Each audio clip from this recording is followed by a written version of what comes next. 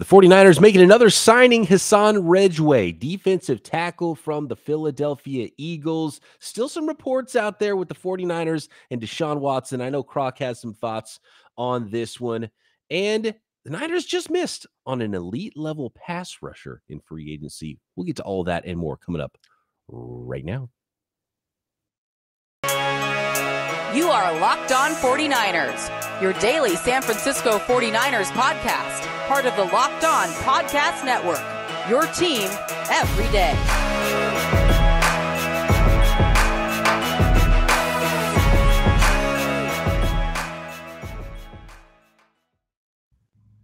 Welcome to Locked On 49ers. Brian Peacock and Eric Crocker with you. Thanks for making us your first listen here on the Locked On Podcast Network, your team every day. I think we got to go live tomorrow. You want to go live on Thursday? Let's do it. All right. We got to have a Jimmy G trade coming. I can feel it deep into my bones. No, you feel it? No, Jimmy. Yeah. Oh, you don't feel it? Oh, it's cooking well, up. You weren't very. I mean, you were optimistic, and then that percentage started kind of going down a little bit. It went back up. And now you're back up. Yeah, it went back up. New league year officially started. The 49ers can call back those teams and say, hey, team, remember how you thought maybe we were going to have to cut Jimmy G? Yeah, we ain't cutting Jimmy G. We just got under the cap. We got enough under the cap even to sign Charvarius Ward. We just signed Hassan Ridgeway. We can do some things. Now let's talk about Jimmy G because we're not cutting him. Let's dance. And then obviously I think the Deshaun Watson stuff has to happen first. Do you want to get into the Deshaun Watson stuff? I've been trying not to put too much into this because I don't think this story makes sense and is realistic at all, connecting the 49ers with Deshaun Watson. And look, I have no doubt that Deshaun Watson would love to be on the 49ers. If I was Deshaun Watson, I would choose the Niners over all those teams too. But apparently there's 4 finalists, and it's 3 teams in the NFC South: the Falcons, the Saints, the Panthers, and then Cleveland Browns very interested now. And maybe the Browns are going to do something with Baker Mayfield. And it sounds like that's going to have to end no matter what. Could the Browns potentially trade away? Like, the only Deshaun Watson angles I'm interested in is how it gets Jimmy Garoppolo onto another team, not about Deshaun Watson coming to the 49ers. I think it's completely unrealistic. But I could see a scenario where Deshaun Watson ends up with either the Saints or the Panthers. I think they're the most likely. Then what if the Browns still get rid of Baker Mayfield? What if the Browns send Baker Mayfield to the Seahawks?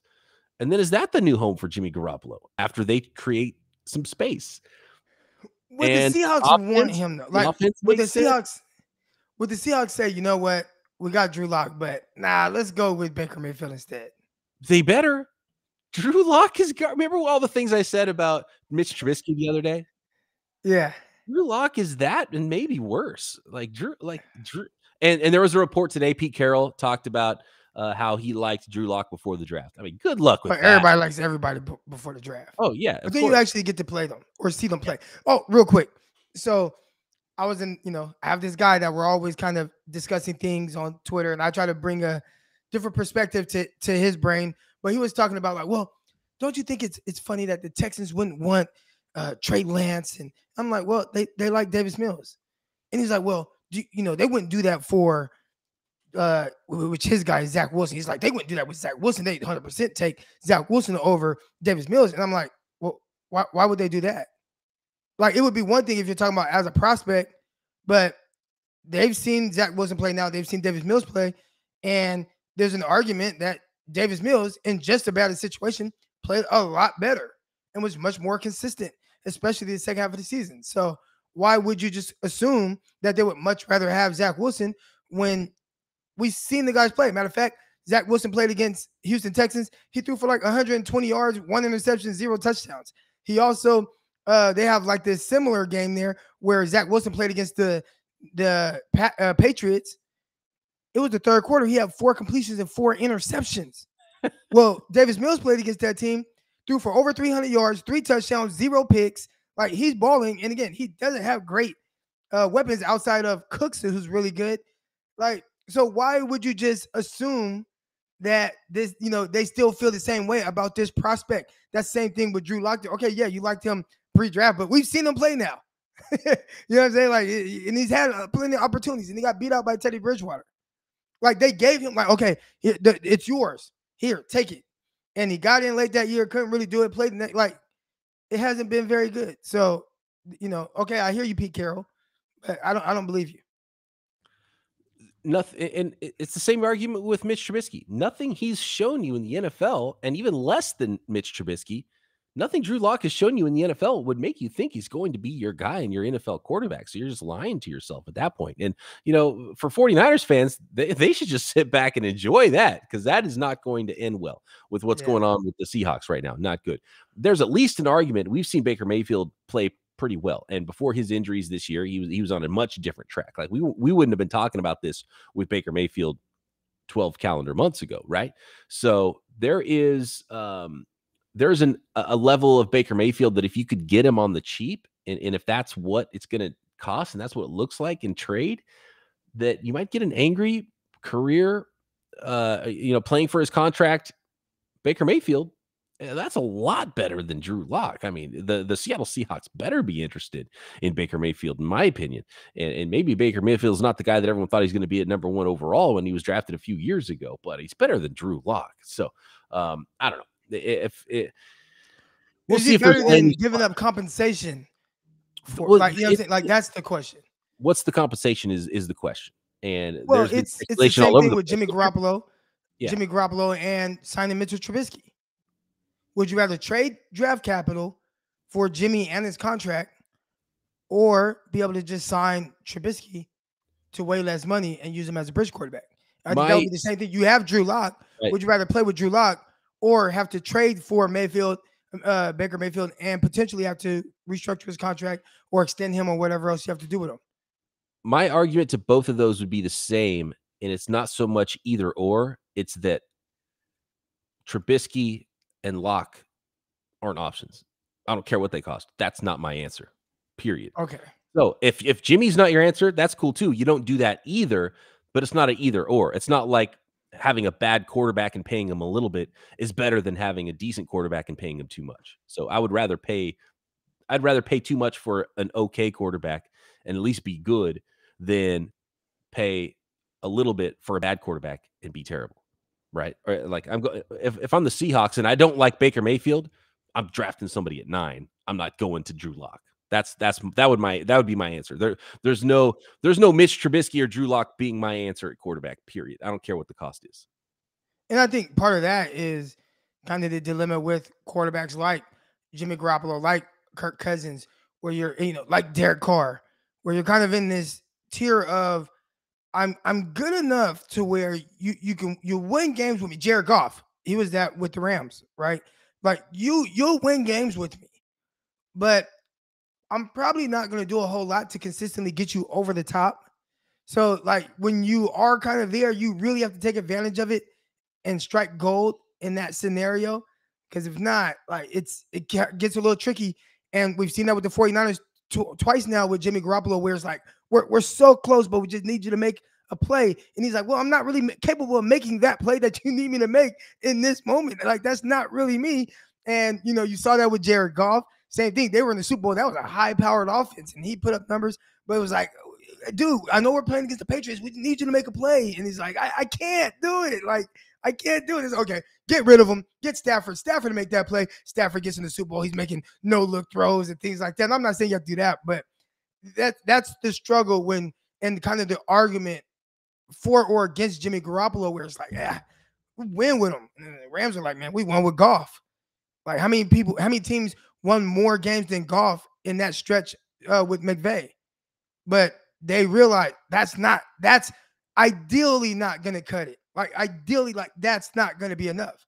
I think that's where the 49ers are right now. But the struggle is, what's the other side of it? Like, the unknown with a Trey Lance or a Drew Lock or someone like that, where it's just like, dang, we might a Trubisky. And you're saying you'd rather just not have that type of guy at all. Yeah, it's like how much is too much to pay to get into the tier of quarterback between 12 and 20 or 15 and 20? Because when you're outside of the top 32 quarterbacks, which Drew Lock is, the Seattle Seahawks don't have a starting NFL quarterback right now. They don't have one of the top 32. How much is too much to pay to get into that? And you would actually absolutely be getting into that group if you went and got someone like Baker Mayfield. And potentially, but he's getting it. He's shown. But how much is it going to cost? Is it worth the cost? That's the question. is getting into it good enough though? Like if you're getting into the top 18 to 32, is that enough? And I think the 49ers would tell you, well, if you ask them, oh yeah, we could win a lot of game with them. But I think behind closed doors, they tell you it's not enough. I think the 49ers would tell you it is enough because they've just been paying Jimmy Garoppolo, and we saw what it looked like with CJ Beathard and with Nick Mullins. And if your answer right now is CJ Beathard, which to be honest isn't that much further off from where Drew Lock is, Jimmy Garoppolo, the difference in that is getting to the NFC Championship game. No, but you're not comparing Jimmy. Difference, right? You're not comparing Jimmy to Drew Lock or Beathard or Mullins. You're comparing him to the big dogs. And in the moment against the big dogs, can he make the play to get you over the top? Or do you need everything to be perfect around him to where someone else makes the play? A block punt, return for a touchdown against Green Bay. Raheem Mostert running for 3,000 yards in the NFC Championship game. You know, like he needs that. So I think what it is with Jimmy is, and what Kyle would tell you is, I know at least we'll have a chance. And maybe Kyle has to be the difference more so than the actual quarterback who's good enough to get him there. Whether it was Jimmy, and it happened to be Jimmy Garoppolo, but I feel like with Kyle, it could have been Kirk Cousins. It could be Derek Carr. It could be, Baker Mayfield. It could be one of those quarterbacks. And I think you would get similar results in the sense of being right there on the cusp of it. But they more than likely are going to kind of leave you where it's like, it's just not quite good enough to get me holding that trophy. Right. And it's the difference in a coach getting fired is at least being good enough to get to the point where you could win a trophy or just a complete disaster. So to me, it is somewhat worth being in there if you think you can compete. And most of these coaches and teams probably think that they can compete if they have a decent quarterback, but you're disqualifying yourself if you don't have one of those top 20 quarterbacks in the NFL. So, and the big dogs you talked about, they're not available. Deshaun Watson already said no to the Seahawks. Russell Wilson's already gone. You already had that. You can't go get Tom Brady. You can't go get Aaron Rodgers. You can't go get Mahomes or Herbert or real quick too. I don't want to dismiss or Josh Allen. What's your option? Well, right. There's no big dog available. So go win as much as you can, or play for a draft pick. It's one. Right. And I don't want to dismiss Jimmy Garoppolo because people, I'm over here talking about not quite, this and that. People are like, well, he outdueled Dak Prescott. Well, he outdueled Aaron Rodgers twice now.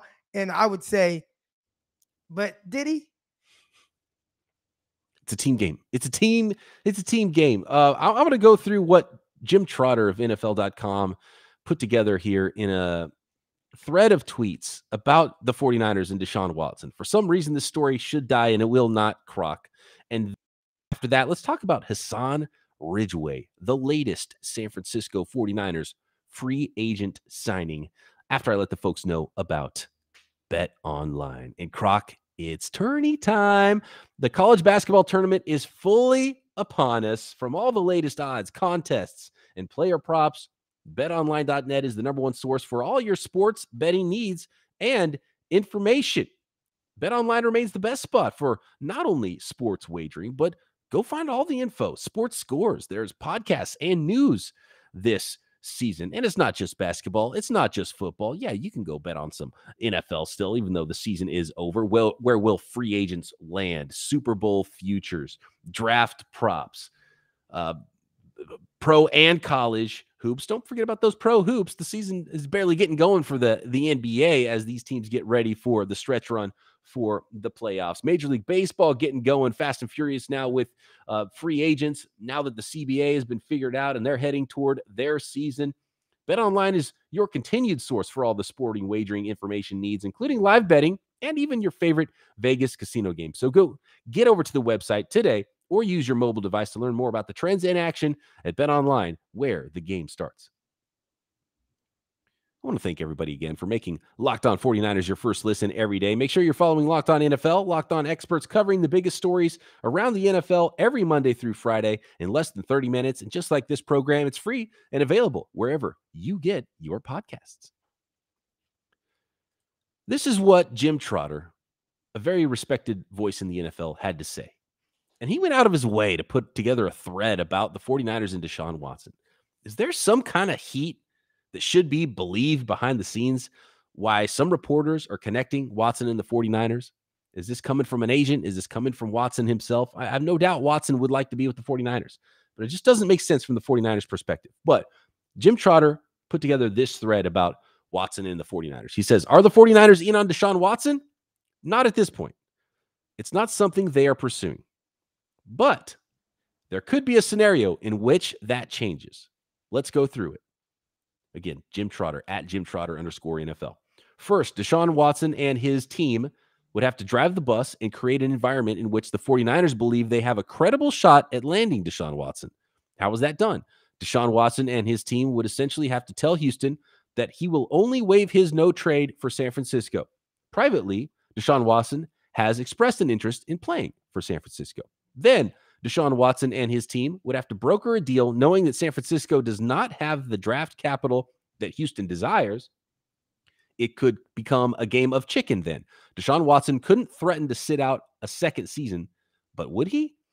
If Team Watson were to get Houston to reconsider its demands and create an environment in which San Francisco has a legitimate chance of landing Watson, then the 49ers would be willing to engage because Watson is that good. But at this time, the 49ers are not interested in creating unnecessary drama. They like Trey Lance and are happy with him. But at the same time, it could be considered foolish not to seriously look into Watson if a deal can be done. The organization has no plans to meet with Watson at this point. And as I said earlier, they are not pursuing him. But, another but, if he were to create a scenario in which he could fall into their laps, things would get interesting. What do you think about that, Crocky? A whole lot of speculation. You know, this reminds me of that offseason where, for whatever reason, after the 49ers went to a Super Bowl, and maybe because all the things I just said, you know, Jimmy Garoppolo, like, can he give you that extra little whatever? But there was a lot of talk about Jimmy Garoppolo that entire offseason. I felt like every time you turned on TV, they're talking about Jimmy, and they're talking bad about Jimmy. I'm like, man, what the heck is going on? Like, he's coming off of an ACL. Team goes to the Super Bowl. He's only getting better. Why do they keep talking about Jimmy Garoppolo every single week? And now you see a guy like Jim Trotter, and I thought maybe it was a Jimmy G thing, but it doesn't stop with Jimmy G. Apparently, it's Trey Lance as well, or anybody that's the quarterback of the San Francisco 49ers. And he says things could get interesting, this and that. And I'm going to ask you this question. How many teams in the NFL would not consider Deshaun Watson over their current starting quarterback? Tough question with Watson because there's off-field involved. Off-field stuff aside. Right. Because to me, that would be, if I'm the 49ers, disqualification, not interested, period. Go have fun. Chase the talent. So if you take that part of it away, just the talent. Take that part away. So turn back the clock to January of 2021, before all the stuff came out with Watson, right? Right. How many teams would be interested? All but like 5. Right. And maybe even all but like 3, you know, it's that right. The number. You might have obviously the Bills, the Chiefs, and then the Chargers now. I would say the Bengals now. Yeah. Yeah. And some teams you could say they could upgrade to Watson talent-wise, but would it be worth what they have to give up when they already have a pretty good quarterback? So a lot of teams probably not.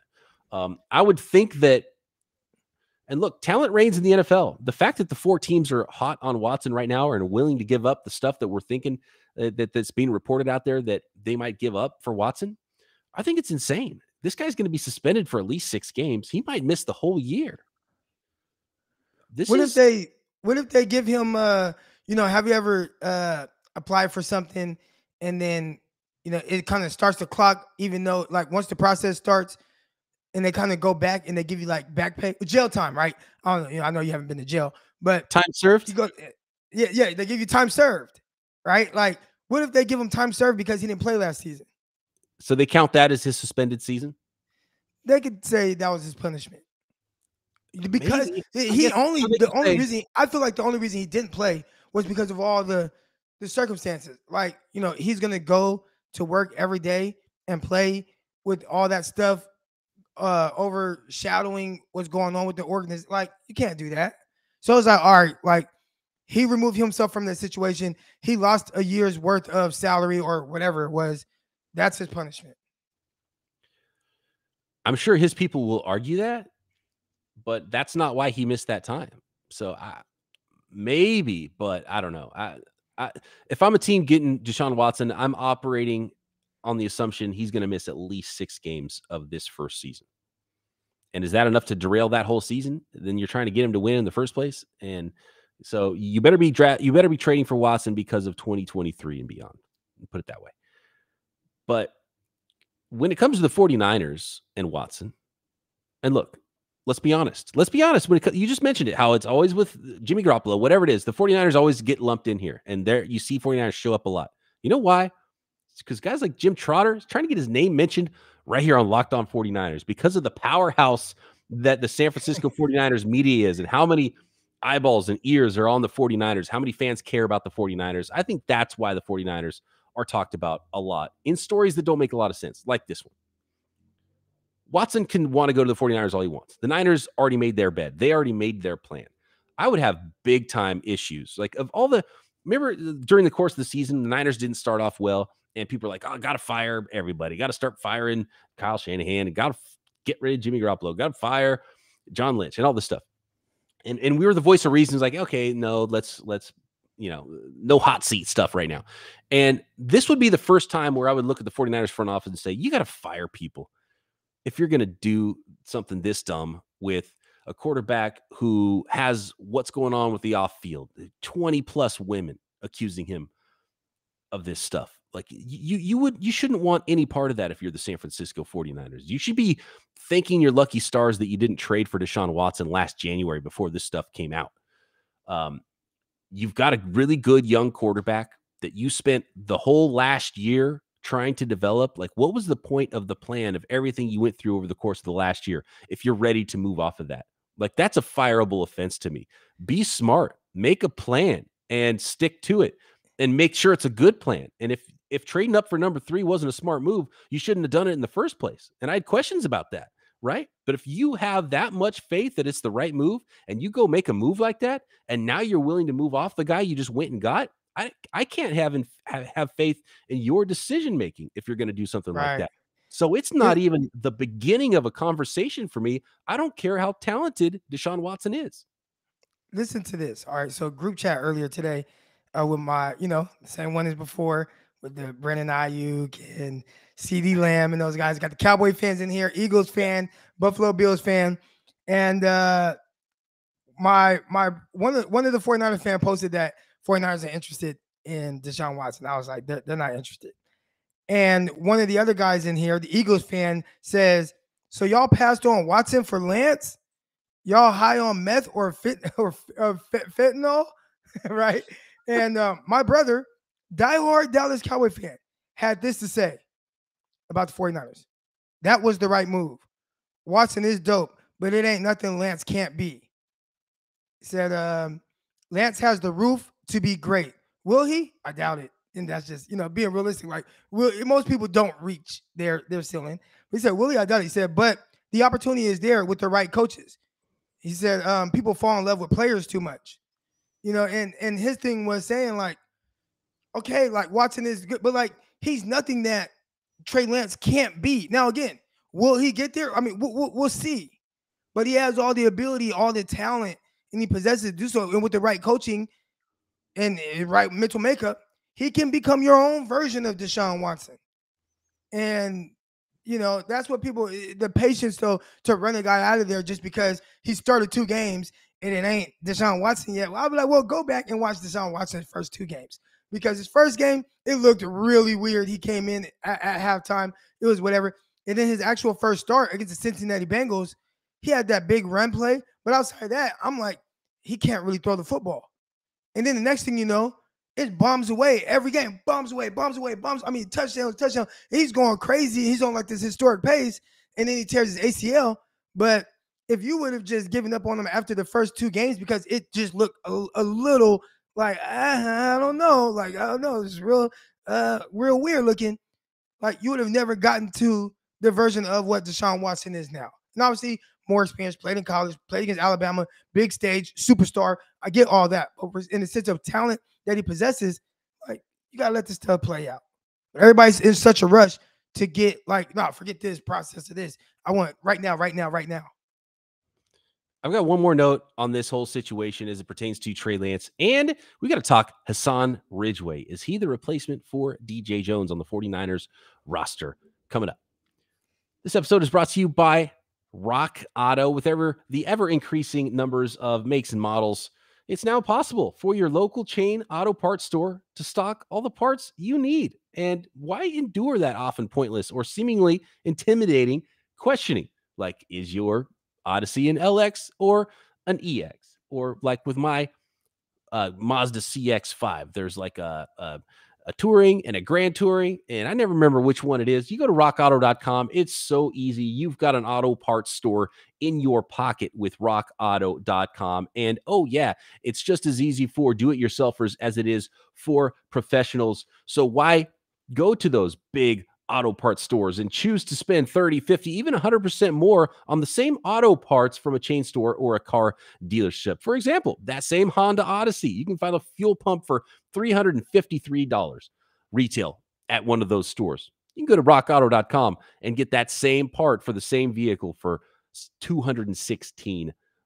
That's what I'm talking about at Rock Auto, a family-owned business serving do-it-yourselfers for over 20 years. So head over to rockauto.com right now and see all the parts available for your car or truck. And I'm telling you, their stock is just about endless, and they do have what you need for your vehicle. Right locked on in there. How did you hear about us box so they know we sent you? Amazing selection, reliably low prices, all the parts your car will ever need at rockauto.com. Last note on the Trey Lance stuff, and this is the part of it that won't work for me. Aside from the off-field stuff with Deshaun Watson.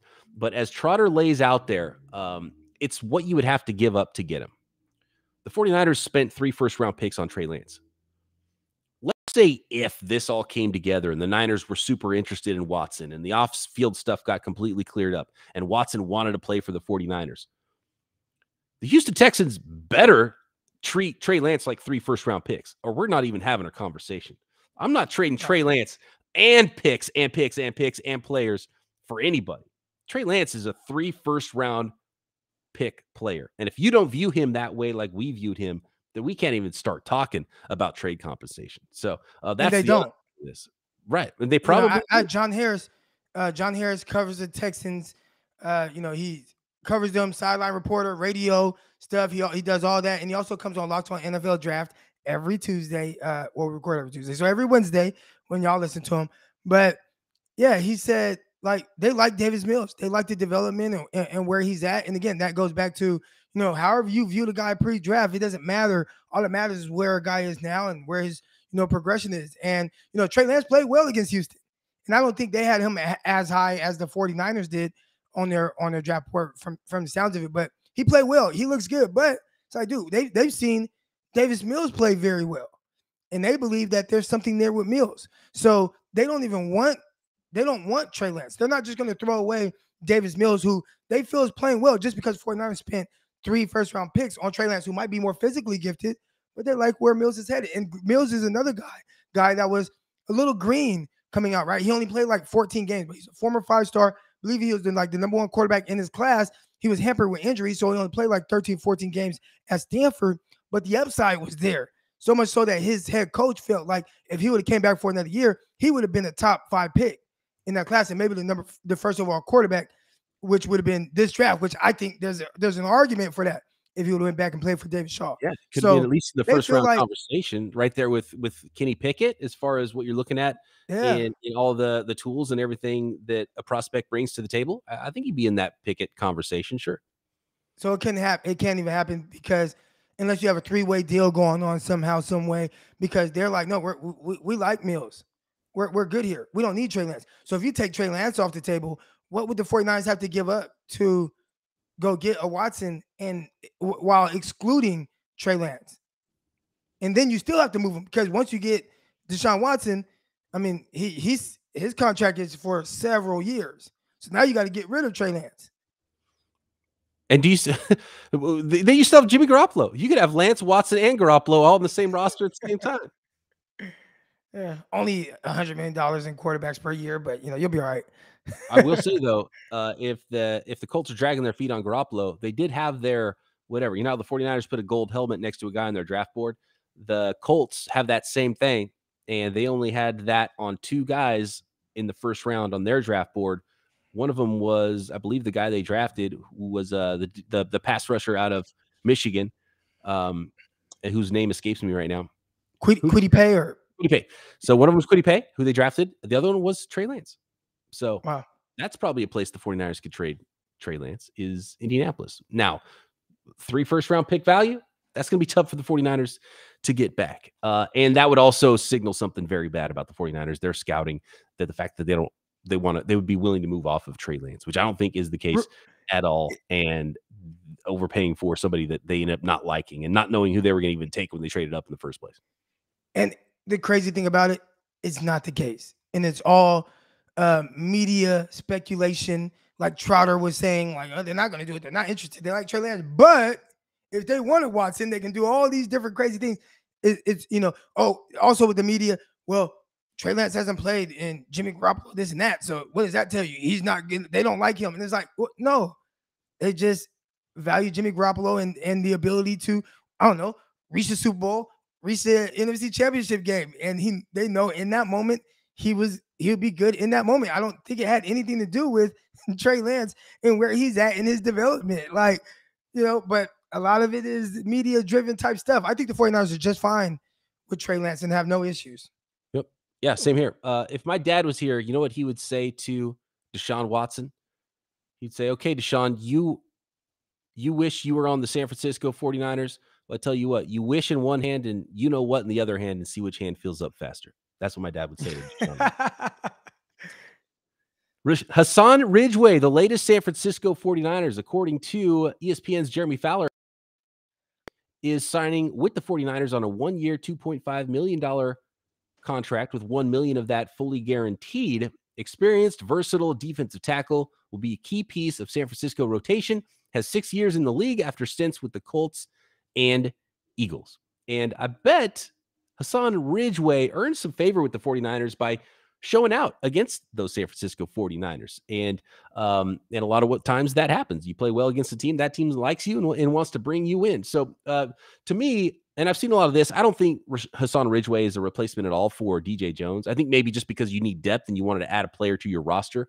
He doesn't play a similar brand of DJ Jones. He is a bit of a penetrator like DJ Jones is, but he's nowhere near that one technique nose tackle style of player where he's going to 2-gap all day long or anything like that. But he is a penetrator. He does have some pass rush skills. I think he could give you some snaps at the 1 tech, but mostly he's more of a 3 technique type of guy, a rotational player. He's not making a lot of money. If anything, he's going to be more of a replacement for Kentavious Street, who the 49ers did not tender a restricted free agent contract to. So more of a depth piece. And, he could play a few snaps at probably 1 technique, backing up both Armstead and Javon Kinlaw. But I think he'll be a key backup and rotational interior player for the San Francisco 49ers. And now that the Niners have Armstead, who's restructured, so the Niners could get under the salary cap and pay all these free agents, and Javon Kinlaw as the starters, then you've got Kevin Givens coming back. You've got Maurice Hurst coming back.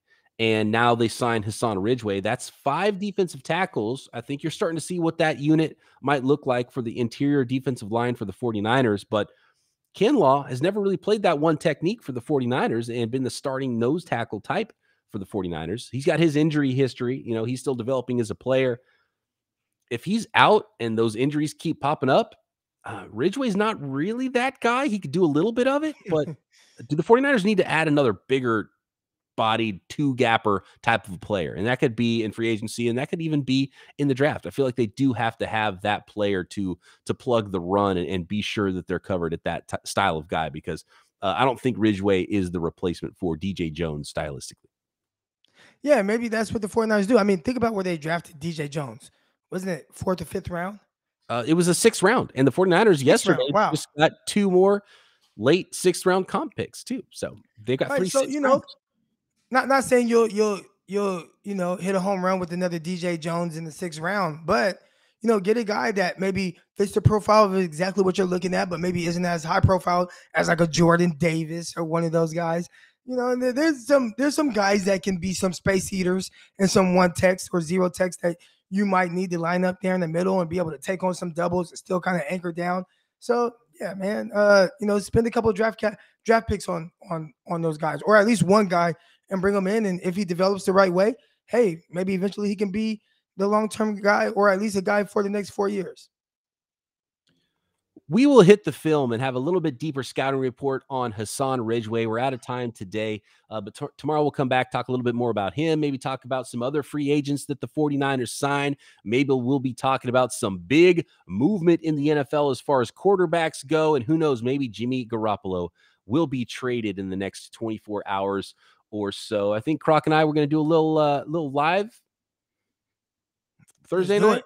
Yeah. Okay. We can go live Thursday night here, Locked On 49ers. It's always a lot of fun. So come hang out with us on YouTube and join into the chat, and we'll talk about whatever's going on with your San Francisco 49ers. Thanks for making us your first listen every day. For your second listen, check out Croc doing the Locked On NFL Draft Podcast daily. I'm talking about the entire league on the Peacock and Williamson NFL show, also right here on the network. Croc and I back tomorrow right here, Locked On 49ers.